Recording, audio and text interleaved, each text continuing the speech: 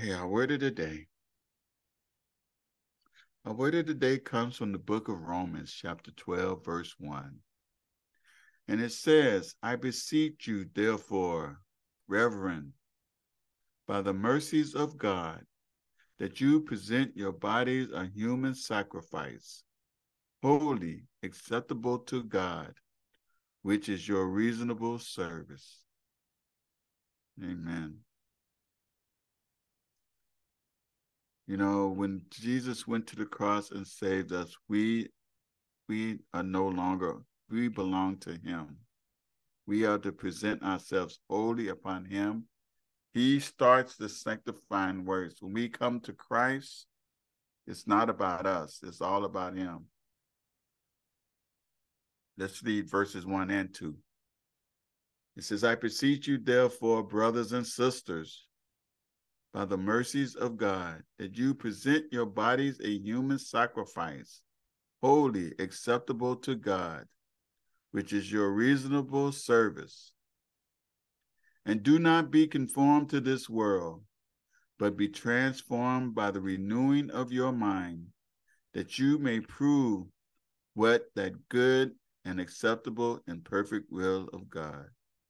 What is good and acceptable and the perfect will of God? You know, God tells us we may live in this world, but we definitely are not of this world. We don't put our trust in man. We don't rely on man to take care of us. We don't do any of those things that the world tells us that we should do. We walk according to God's will, and whatever God has and whatever God wants, that's what we do. In Deuteronomy 14:2, it says, for you are a holy people to the Lord your God, and the Lord has chosen you to be a people for himself, a special treasure above all the peoples who are on the face of the earth. Amen. This is who we are. We are chosen treasures of the Lord. We are here to use the gifts that God gave us to bring many to him and to draw them closer.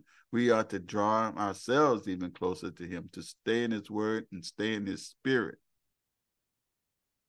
Because this is the will that God has for us. We are his holy people. Amen. In 2 Corinthians 5, verse 20 says, now then, we are ambassadors for Christ, even though God were pleading through us.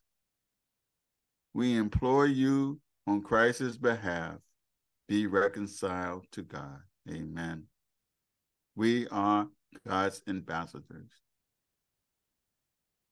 We are to do his will. We are to do his work. Once we have given our life to him, he redeemed us. He brought us to the place where we are today. Doesn't mean that we won't have ups and downs and persecutions and struggles, because we are in this world. We are just not of the world. We don't handle our ways, our issues the way the world does. We surrender and pray and we give it to God. We don't fight our own battles. We don't seek our own revenge. The Bible tells us that we should just walk in love, the love we have for God and just to love people. And God will take care of the rest. We just need to be able to open our hearts and mind and spirit to him. And he blesses us. He takes care of us. All that we have belongs to him. So we have to just do God's work. We have to share. Does that mean going out and standing on the corner or preaching to everyone? No. You will know when God is opening a door for us to share the word. He does it all the time with each and every one of us.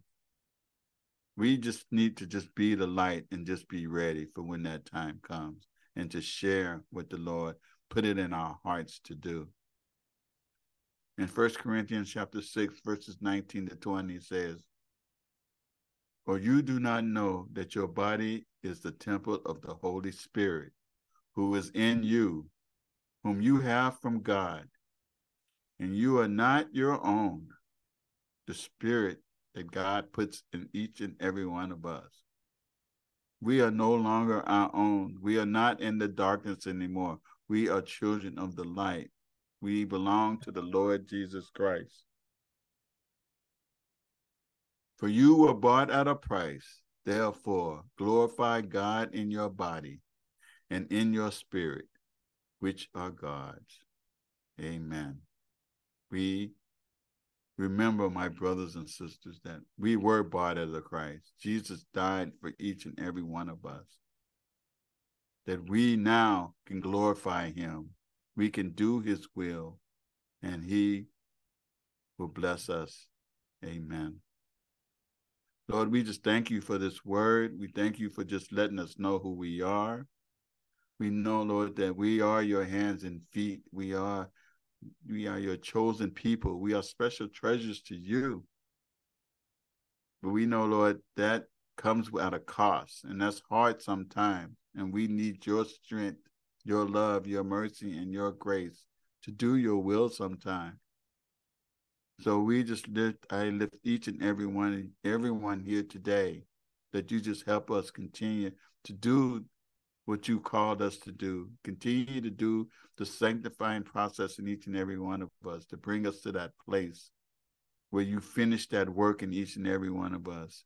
Bless our day today, for we glorify you today, and help us all in the name of Jesus Christ. Amen. The Lord bless you and keep you. The Lord make his face shine upon you and be gracious to you. The Lord lift up his countenance upon you in the name of Jesus Christ. Amen. God bless you all.